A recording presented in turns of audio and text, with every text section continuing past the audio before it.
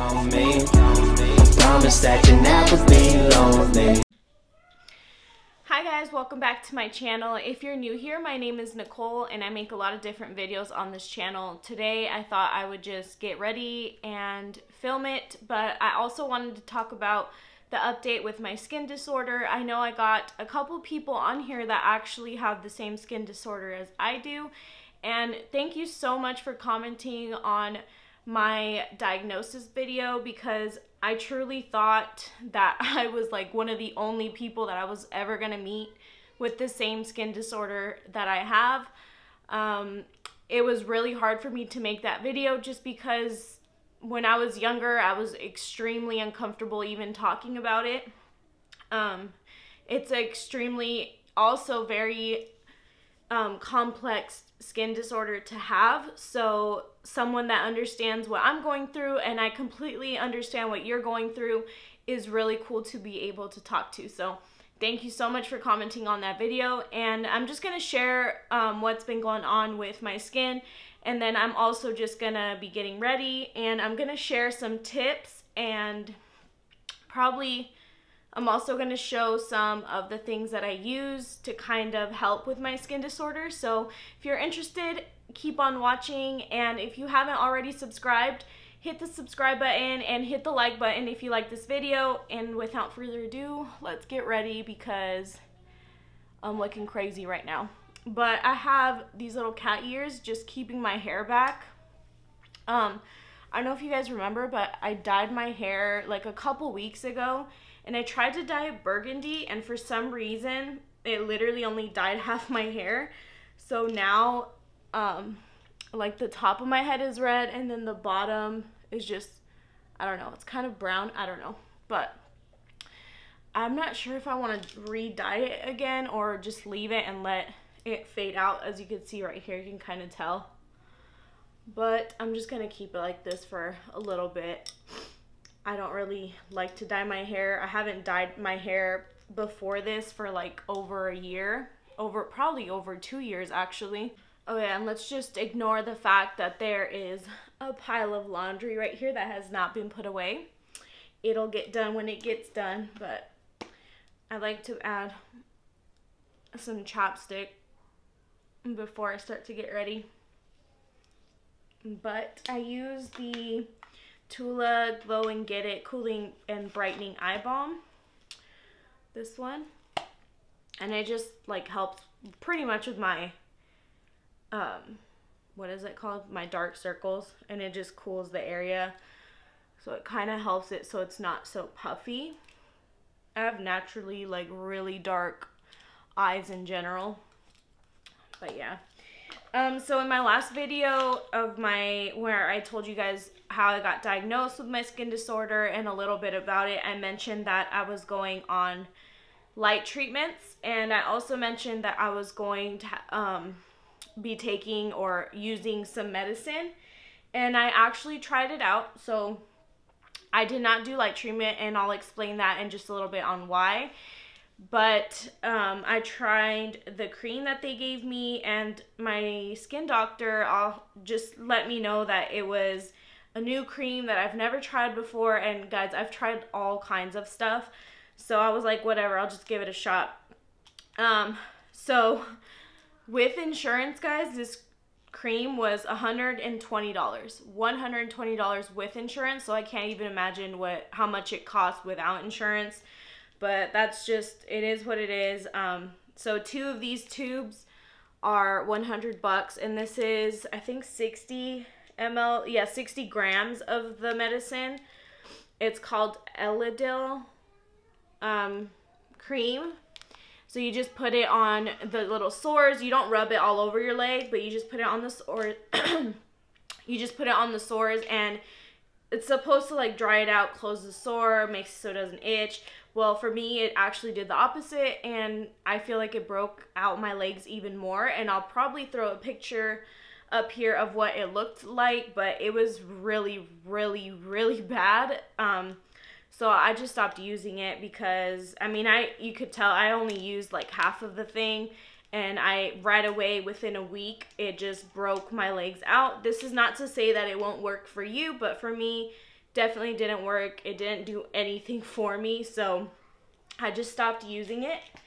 And ever since I stopped using it, my legs have been amazing. I haven't seen them this clear since probably 2 years. I haven't seen it this clear, and I'll take pictures and post right here what my legs look like now. And I'm just so happy. I usually don't add anything to my legs just because it, like, every time I like use lotion or anything like that, it just makes me want to itch my legs. So I just don't even, I just let them dry out, to be honest. And I'm just adding some lotion, moisturizer to my face. I try not to add any perfumes or anything like that to my skin, but I'm literally just adding some lotion. I'm using, I've always used for my skin Everfill. So this is the one I have right now. This is like the only one that I can use pretty much on my arms, really, and it not itch me. And then this one is the Advanced Relief Lotion with shea butter. Don't really use this one too much, but it also works really well. Neither of them have scents. Oh my gosh, I have to sneeze. Phil came out with the Soothing Gel Cream with aloe. So if you have what I have, or if you have any kind of itchy skin disorder, try this out. It's like a cream. You can't really tell. Nope, you can't tell. But it's like a thick, light cream. And I use it when my skin gets extremely itchy, and I'll sometimes put it in the fridge and let it get really cold, and then rub it in the areas where I'm really itchy and just let it sit there. I also use really cold aloe vera and place it in the itchy spots. I obviously wash it off afterwards because it does make me itchy, but if I'm extremely itchy, I use it to kind of cool my skin off.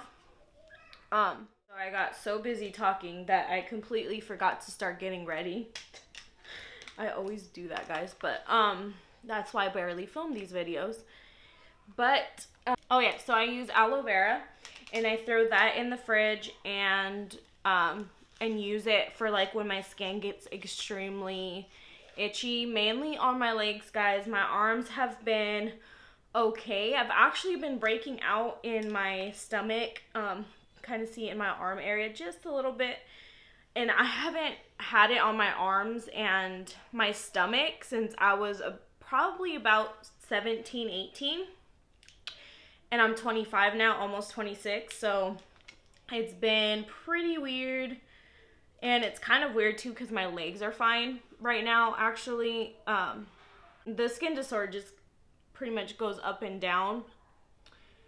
Another thing that I do is I use ice. I know it sounds brutal, but it's really been the only thing that I can use that's not medicine or no oil, nothing, just literally water. It's just, I freeze ice cubes, put them in a bowl, and I typically use it for like my underneath my feet, and I just dip my feet in there, and it helps so I don't itch, because that's my main problem. Is they're like little,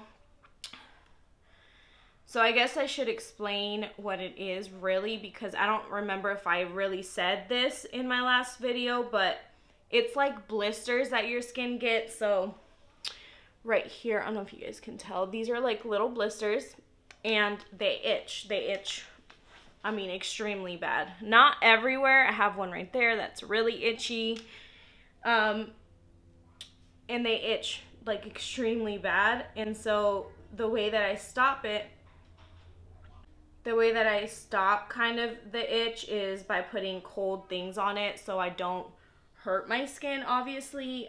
Sometimes I have naturally open sores because the blisters will pop. Excuse me. The blisters will pop and then it'll just be open. So, I mean, it pretty much sucks. Oh yeah, I don't know if you guys are interested in what I put on my face, but I've used this palette forever, and I just use these two colors right here for my eyebrows and just mix them and then put them on. I also get my eyebrows threaded, which I need to get done ASAP. if you guys can tell in the camera, but they need to get done. I typically don't like doing my makeup when my eyebrows aren't done because I feel like it messes up my whole face. Well, messes up my look that I'm trying to go with. Typically don't do my makeup often. I'm only doing my makeup today, one, because I wanted to film while I'm doing it, and two, it's my dad's birthday today, and so I think we're gonna go out to eat with him. That's why I'm doing it.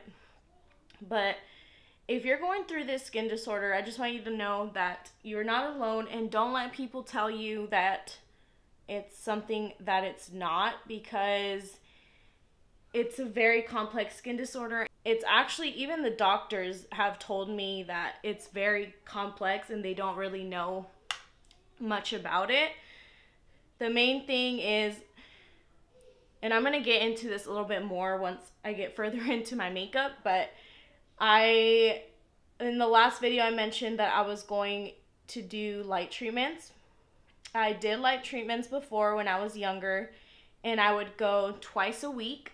And I think I did it for about, I would say like 5 months. I went twice a week. Sometimes I would miss, but because I didn't have insurance back then, they would charge me $40 every time I would go in. So you guys can do the math. $80 a week for a month. It gets pretty pricey, and not to mention, when you start light treatments, you only go in the incubator for about 3 seconds, and then it increases, I believe, up to like 25 to 30 seconds. I feel like was the last time that I was in there for that long. So you're literally paying like $40 for like a couple seconds in a machine. So just think about like how powerful that machine is. What it does is it cures your skin from the inside out, because the skin disorder that I have, it's not on the outside. It's not like eczema, dry patches. It's actually below the fat. That's where the skin has problems. So when you go into the machine, it cures your skin from the inside out. So it's kind of like burning, I would say, like from the inside out. So it closes the sore. So the more you go, like the more your skin is like closing from the inside out, and then it just closes the sore, and then it just turns into, I would say, scars. Like I'll show you guys one right here. I don't know if you'll be able to see, guys, because I don't know if you guys can tell, but there's one right there. These are pretty much closed, and there's just left like spots, I guess. One right here, and it's just like red, but it's closed. It'll be like, it won't come back, you know. I don't think, if you keep going, obviously, with your light treatments. So now I'm just gonna do concealer, and I use the Maybelline Fit Me Fair Clair number 10. And I need to get a new one because it's literally almost out. So I went to my doctor, and my doctor told me, I think I mentioned this in my last video, but my doctor told me I'd have to go to light treatments 3 times a week for 3 months straight, and then see if that has the same effect that it did when I was like 15, 16. So I was like, okay, cool. She said, we'll have to contact your insurance to make sure that they approve it. So I waited about 2 weeks, and I haven't heard nothing from my doctor. So I called them, and I was like, hey, I'm supposed to get a call from you guys to see when I can go in and schedule my appointment for light treatment. So I guess the insurance hadn't approved it yet, so I waited a couple more days, and they finally called me back. And they said, your insurance approved it. Let us know when you would like to come in for your first treatment. So I said, you know, ASAP, as soon as possible. And then she told me that because my deductible for the year has not yet been made or met, that my light treatments, every single time I'd go in, I'd be paying around $118 for my light treatments. And I told her, I was like, well, that's crazy, because when I used to go, this was like 9-10 years ago. When I used to go, it was only $40 every time I'd go in. So I'm like, okay, what if you guys just say, like, I don't have insurance, how much would it be? Would it make a difference? I was just trying to see, like, you know, if I could get it for less without insurance, because that's how much I was used to paying. And you guys do the math, but $118 3 times a week for 3 months, that's a lot of money. That's more than our grocery bill. And our grocery bill is a lot. So you guys do the math on that.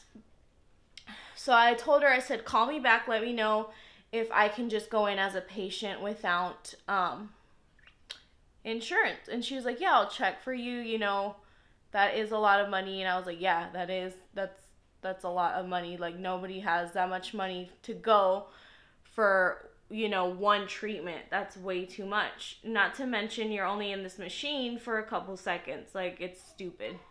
Honestly, guys, it's stupid. It's ridiculous.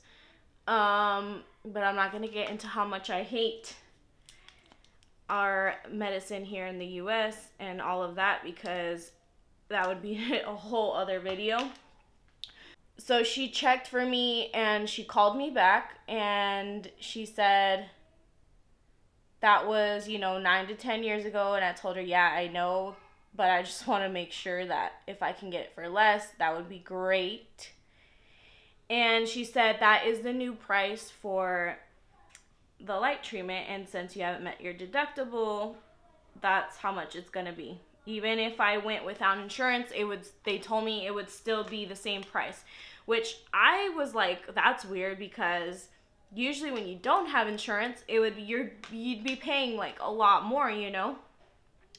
So I'm like, okay, whatever. And then she's like, do you want to schedule an appointment to come in? And I was like, well, I'm gonna call you back on that, because that's like way too much money, you know. And I've tried like other things, like natural remedies, to try and help, and they seem to help a little bit, but obviously with the skin disorder, it doesn't cure your skin. Your skin's never gonna be the same after having it.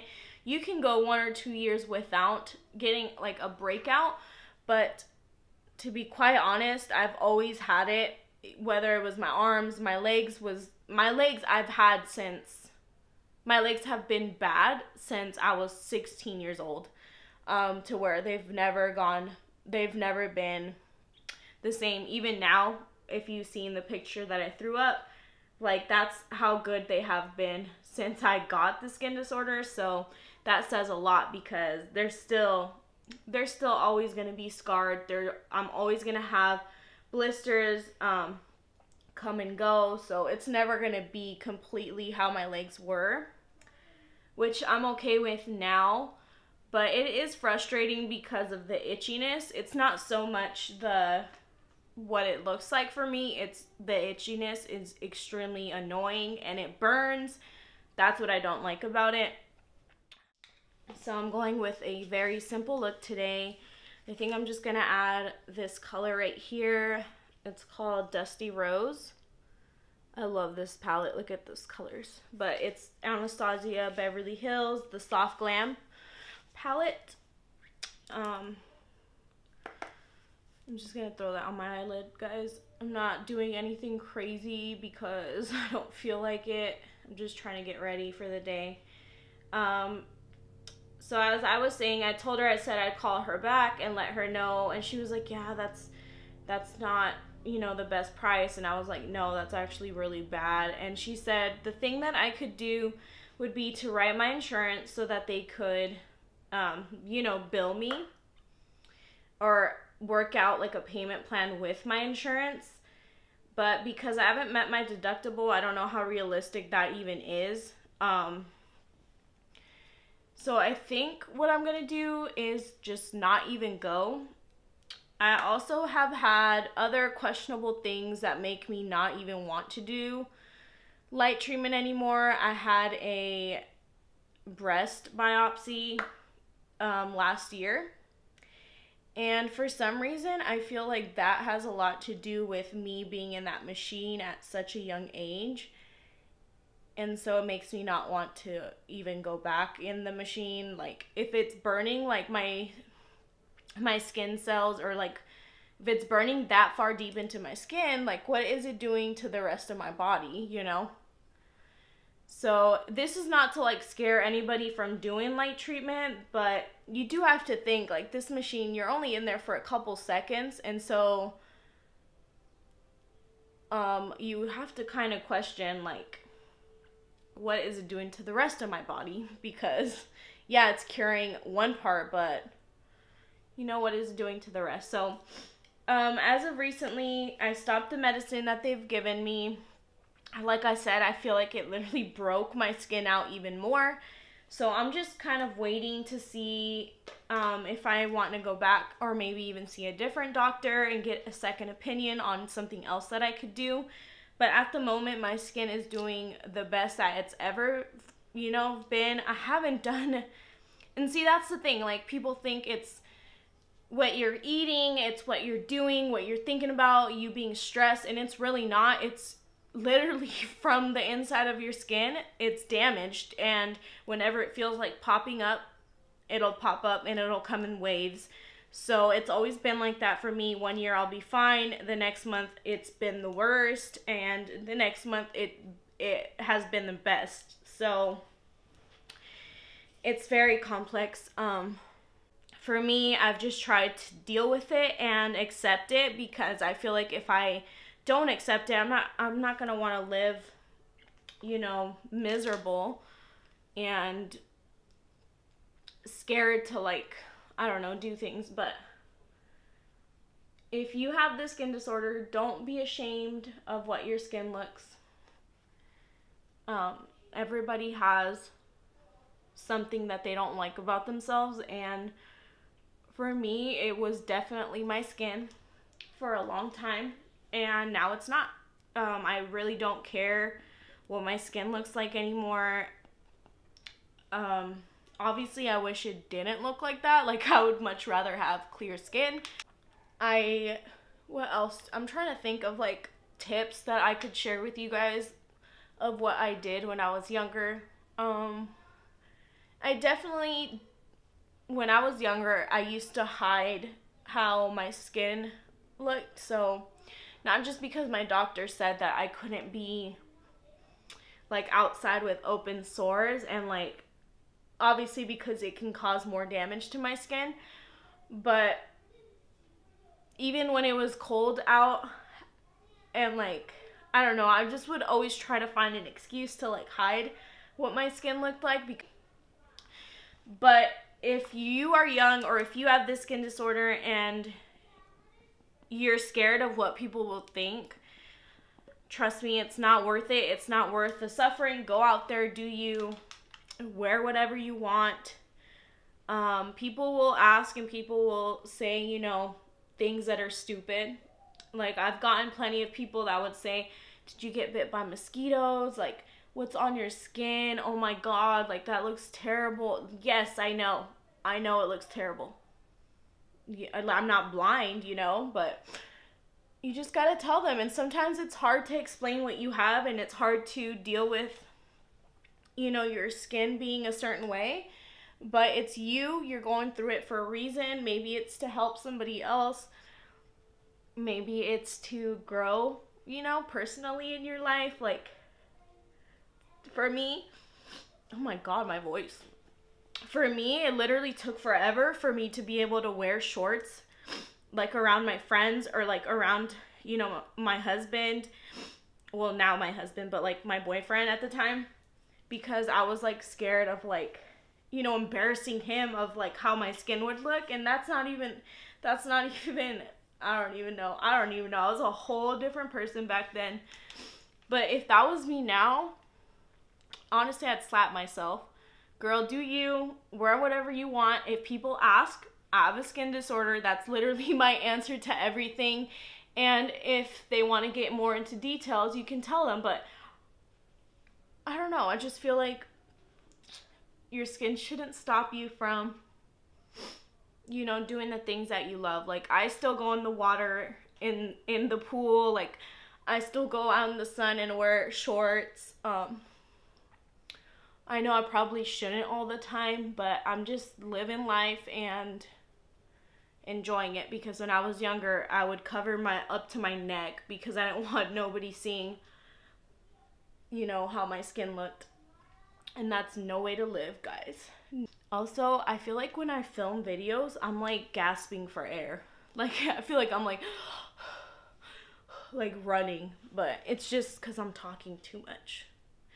I talk way too much sometimes. Did I tell you guys the foundation I use? Probably not. I use the Fit Me 120 Classic Ivory. And this is the Dewy and Smooth for normal to dry skin. And this is literally it, guys. I don't do much makeup. I'm probably gonna add some concealer because my bags today are crazy. Also, if you have this skin disorder or another kind of skin disorder, please let me know, because I love to hear people's stories and what they're going through. It definitely helped me out to research what I had when I was younger, because I knew nobody with it. I knew a lot of people with eczema. I didn't know like anyone else with like a complex skin disorder. So just let me know if you have any skin disorder and like what do you do, because I feel like we can all learn from experiences. Even if we don't have a skin disorder, it's always good to hear what people are going through and how they're able to overcome that. It's definitely encouraging and inspiring to me to hear other people's stories, because it definitely helped me out when I needed it the most. When I was younger, I still watch her, but I used to watch and still watch Carly Bible, and I watched her because she had, I believe, like really bad eczema. And so every time I'd watch her, I'd get encouraged to, like, you know, be myself. And you could tell, like, in her journey, she was, like, struggling really bad with trying to find medicine for it. And she would try different things to help her skin. And so I enjoyed watching her. I could relate to her. It was really cool to have somebody to look up to. So let me know if you have that skin disorder or anything else. It's really cool to hear what people are doing. So I just used my concealer again. My bags are really bad today, guys. I don't know why. I'm just gonna add some powder underneath. I used to do my makeup, like literally it would take me like maybe close to an hour to do. I'm not gonna say an hour because I doubt it. I spent an hour on my makeup, maybe some days, but realistically maybe like 30 to 45 minutes on my makeup.